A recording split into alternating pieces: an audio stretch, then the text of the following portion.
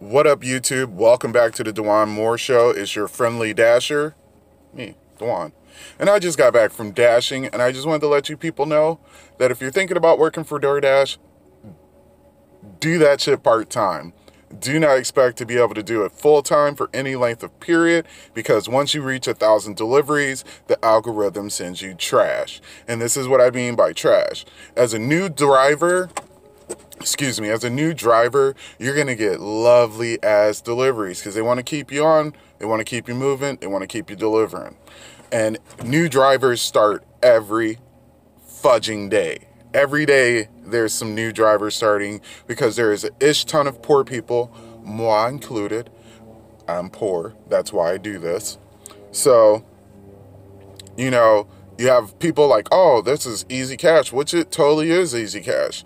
But this is what happens, is once you reach 1,000 deliveries, and I've heard this from other drivers, always talk to other drivers, by the way, because when you see other drivers, sometimes they kind of act funny because they're like, oh, I don't know you, but you're literally picking up food from strangers and dropping it off. Talk to your fellow dashers, because that's another way that the company gets over on us, as we're self-contracted and we think, oh, well, we're just, we're each individual, which technically we are. But if we're getting fudged over, we should know about that and be doing something about that. And you should be talking to your fellow drivers. But to the main point of this story, which is, fuck DoorDash and their delivery system. So this is what happened this morning. I get the first one. Absolutely not. Are you serious? I literally just got a message right now from them. They want me to drive to a Walmart in Avon. Now keep in mind, I'm in Cleveland, Ohio. So if you can do a little bit of math, that's like 4 or 5 cities away. And they want me to do that for $10. So it's almost like 30 to 50 miles about 30 to 40 miles round trip, and they want me to do that for $10 on the glass with that. That's what I think about that.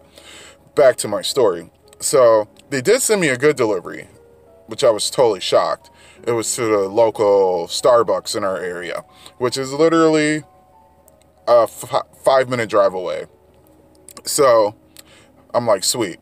It's for like $7, 5 minutes away, not a big deal. So I go pick the order up, and it drops off literally 5 more minutes away. So this whole delivery, picking up and dropping off, is going to take about 15 minutes for about $7.50 or so. Sweet deal. Pick it up, drop it off. Lady tips me an additional $5. So now I've made $12 off an order that I took 15 minutes to deliver, which I feel is appropriate for this system.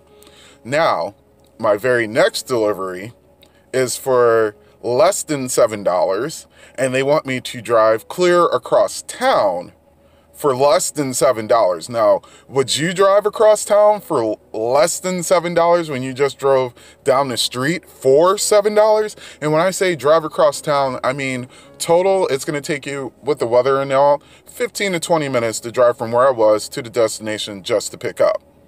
Then it's another 5 to 10 minutes to drop it off. So now I have spent half an hour on a $6 order. Absolutely. And then, you know what? I actually took it for a moment until I actually really got thinking about it, that I'm screwing myself delivering this order because A, it's way out of my range. It's going to take me out of my delivery zone. I'm Lakewood, downtown Cleveland, not downtown Cleveland, East Cleveland.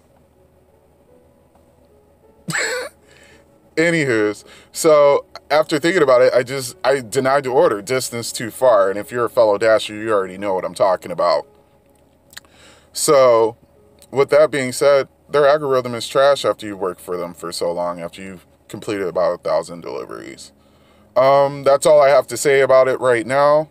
If you guys have any questions, leave them in the comment section below. Smash the like button, smash the subscribe button so you can hear more stories from me. Mwah. If you want to hear other stories, just let me know. Peace.